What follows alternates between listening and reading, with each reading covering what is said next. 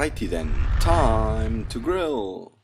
Today I have to apologize because I don't have the right translation. Today we're gonna have a Kachelfleischburger, and this is what it looks like when it's almost ready to eat. So I really have no clue how to explain what we're grilling today. But we can just have a look at it. So this one is pork, that's for sure. But I cannot tell you which part of this. You know, there are a lot of discussions in Germany about the different ways of cutting beef and pork in the US, in French, in Europe, in Germany basically. So this is really hard for me to explain. So this is a very thin pork with a nice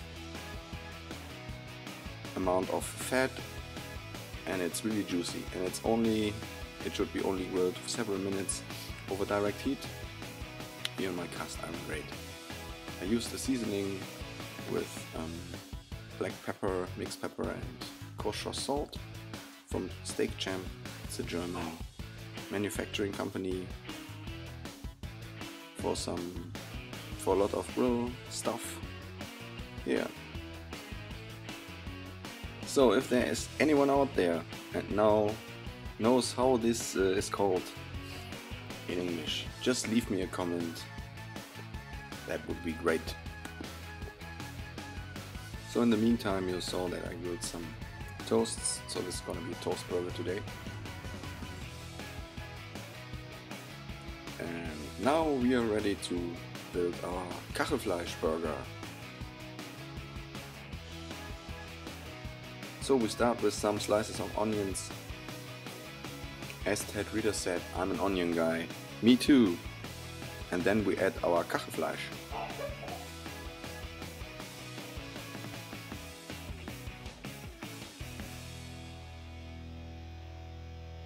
Okay, looking good already.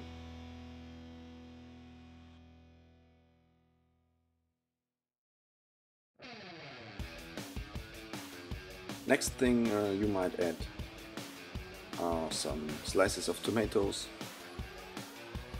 and some coleslaw. So this is my perfect dish. And of course, don't forget your favorite barbecue sauce.